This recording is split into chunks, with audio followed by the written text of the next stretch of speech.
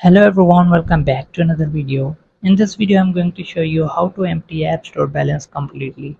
There are certain applications that are restricted in some countries, and if user want to download and install them, then they might have to change the App Store and country region on their App Store. So when user try to changing their country or region on their App Store, it threw an error that said you have a store credit balance, you must spend your balance before you can change store.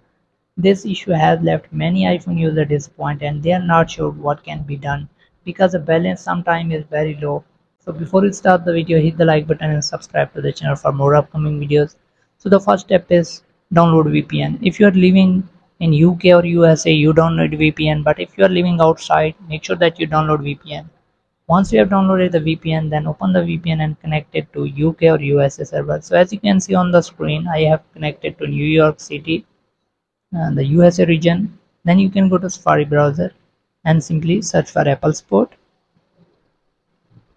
and then simply click on Contact, click on Apple ID and click on Disable Apple ID. Then select this first, click on Continue, and you will see these two options, chat in, message or call. So you can select whatever you want, but in my case I'm going to select this message. So this is more comfortable. You can click on open and you will be redirected to iMessage and you will be connected to Apple.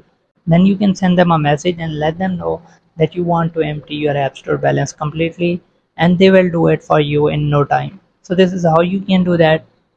Hope this video helps you. Thanks for watching. Subscribe.